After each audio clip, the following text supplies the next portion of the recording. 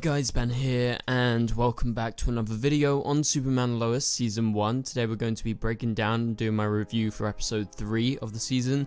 Now, there was so many WTF moments throughout the episode, especially at the end, and there was like this one big fight scene with Superman and a mysterious alien. So if you do go on to enjoy the video, please be sure to leave a like and a comment, and subscribe if you're new so you don't miss any Superman Lois videos later this year. Okay, so yeah, a lot went down.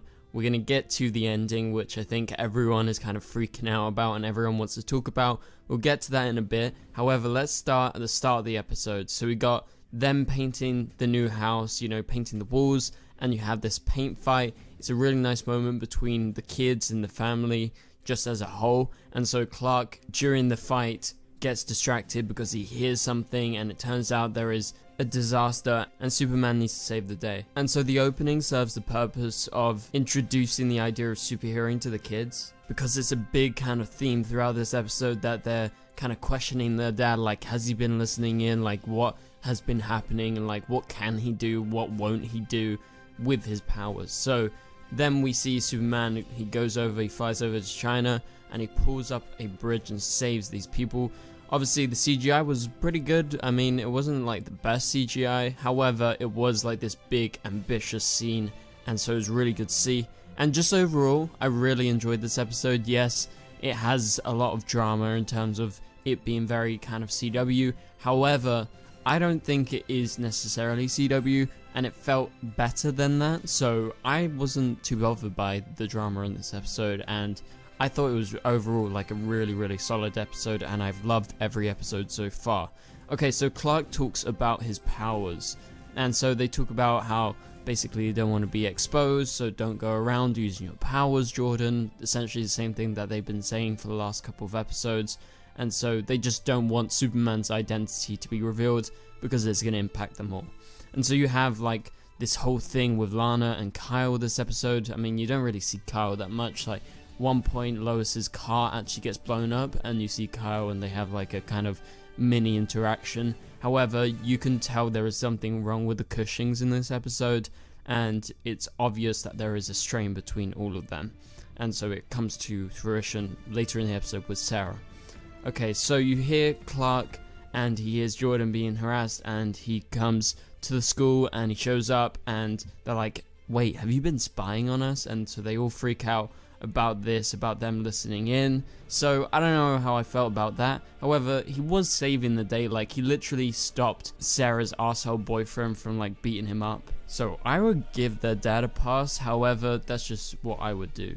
Anyway, so you have the Smallville Gazette, you got Lois, and they get a visitor from this person called Miss Powell, and she wants to give Morgan Edge hell. She wants to nail him, as she said. And so we'll get back to what happens with her and to do with Lois's investigation in just a bit. It also must be noted that Lex doesn't show up in this episode, and it seems like they are setting up a new main villain, because we've been talking about this for the past 2 episodes. We've been like, Lex isn't actually a bad guy. Like, he thinks he's doing the right thing. However, he is taking extreme measures to do the right thing. So I'm wondering, is he going to turn into this kind of Alexander Luthor character who in the comics is a good Luthor, and will he end up teaming up with Superman? I will be interested to see that, because if he somehow realizes that this version of Superman isn't the one from his Earth that we saw last episode with the black suit, and if he realizes that the main villains of, say, this season, who were introduced and teased at the end of this episode, are Kryptonians who are probably gonna try and destroy this Earth,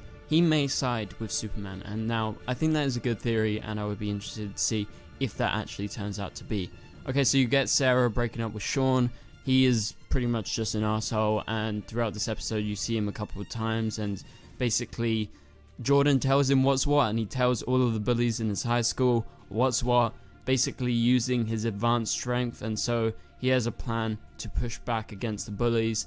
And so it's really cool seeing him going out on the American football field, and he stands up and he's, you know, basically controlling his powers. He's able to harness them to use them for a way to advance like his, you know, mental well-being. He's generally feeling a lot happier, and so you have that one scene where you have Clark turning up and you have Sean facing off against Jordan, and Jordan's eyes flash and you're like, oh my god, he's gonna kill him, he's gonna heat vision his face off or something.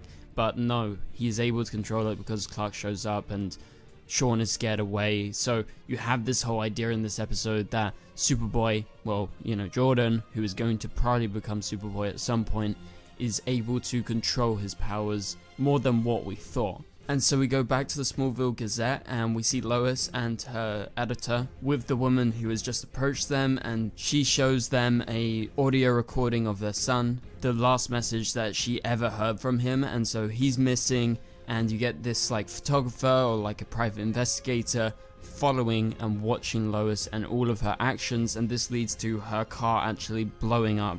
And so this is a major scene where we're sure Morgan Edge is setting someone off on her. Like, someone is definitely following her, and so you get that tease, and obviously we get the big reveal towards the end of the episode, and we'll get to that in a minute. But a big conflict for Lois in the first half of the episode is her editor being like, we don't do this sort of news, like what happens if she's faking it? But it turns out she is not faking it, and so the editor basically comes around, and you're going to be seeing more risky Lois Lane type stories that she would normally do at the Daily Planet. And so yeah, her car gets blown up, it's set on fire, they think it's Morgan Edge. Now I'm curious, I think it's definitely Morgan Edge related, but he is using other people.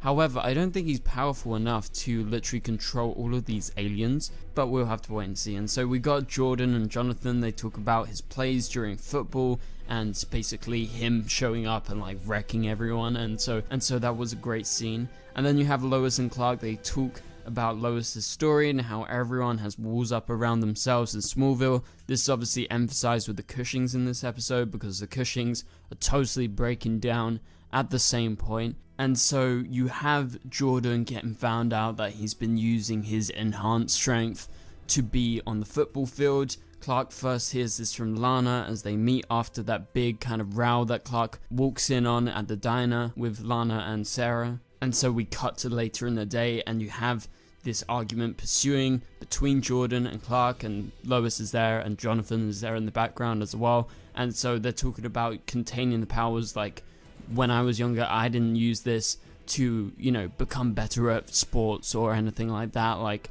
you need to keep your powers to yourself and not draw attention to yourself.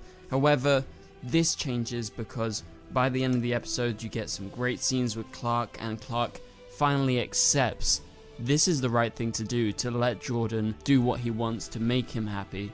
And Lois tells Clark to find where Jordan's anger comes from and basically control it. And so Lois goes investigating, and she arrives to the lady's house that came earlier in the episode, and she finds the place absolutely destroyed. It's completely trashed.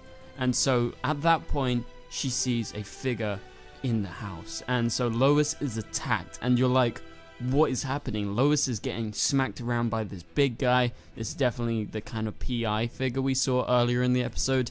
However, he is not just like a private investigator. This guy is a full-on alien, and he has powers, and Lois literally stabs him in the head, and you're like, what the hell? Like, this guy is not human. He just got stabbed in the head, and he just pulls out, and he's like, yeah, sure, whatever.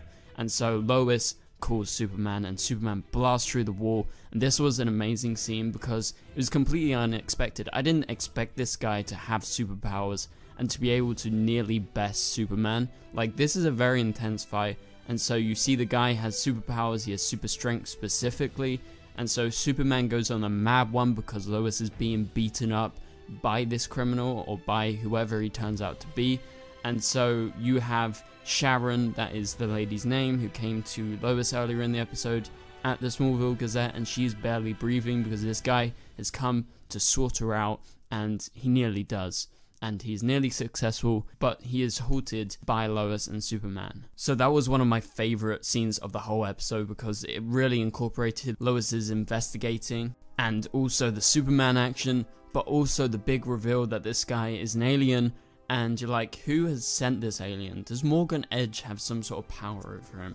Well, we'll get back to that in just a second. So you have Sarah and Lana, they have this kind of big dramatic moment after this, and she talks about how she felt trapped and they talk about the future, and basically Lana comes clean to Sarah about her feelings and how she's been feeling recently.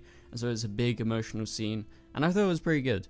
And so we go back, and Clark wants to be a good dad. He reveals that he's going to let Jordan play football, especially because Jordan has had like a great last couple of days, and he's come to accept that this may be what Jordan wants and he should just let him do it. And so Jordan talks about a feeling, and he says, yes, you probably know what I mean. And he's talking in terms of his powers and being able to control them, and Clark trusts him to do it, and it seems like he can control it at certain points when he wants to. And even though he won't probably be able to like use his heat vision on command without getting really angry, it seems like he can definitely control it in a way.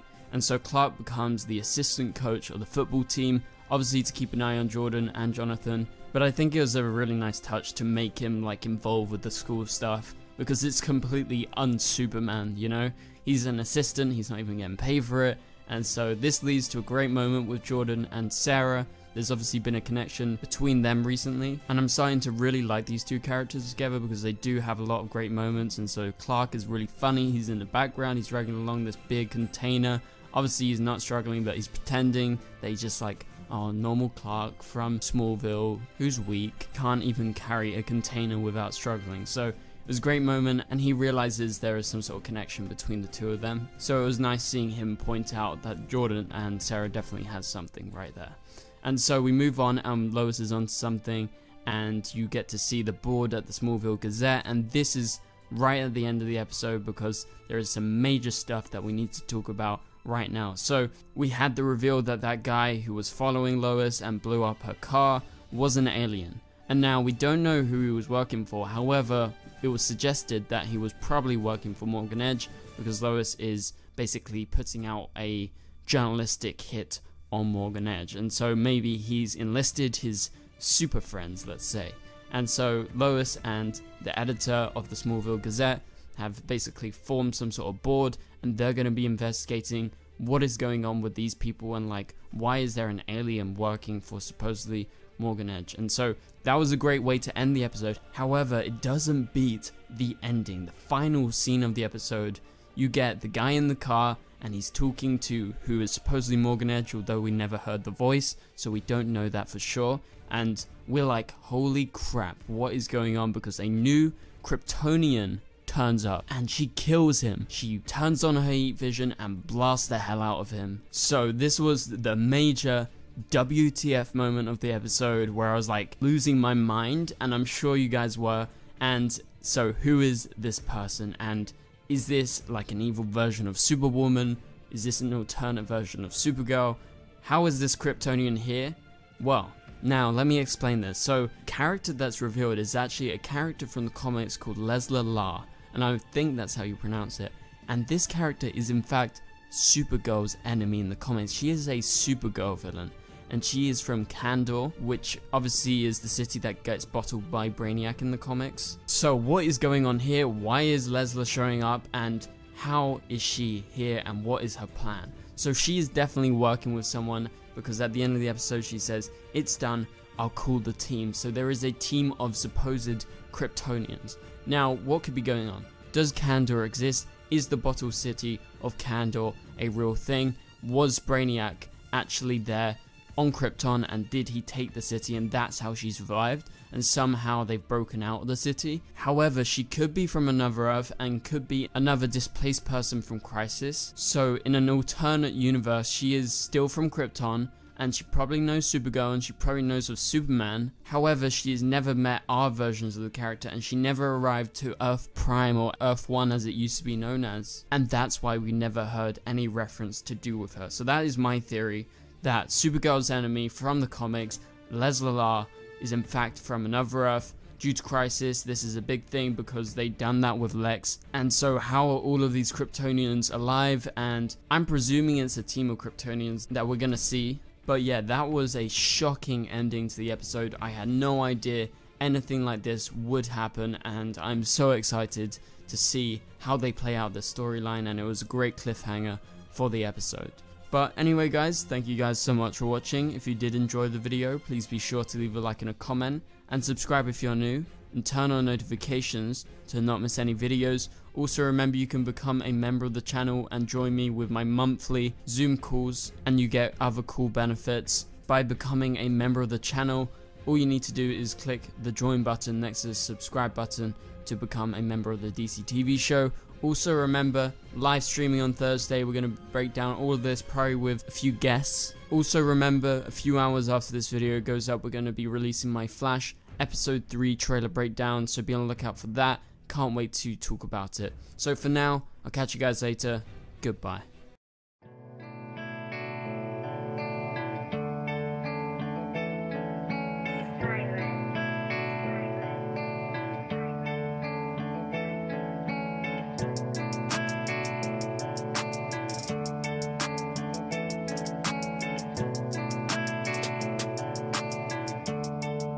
I see red.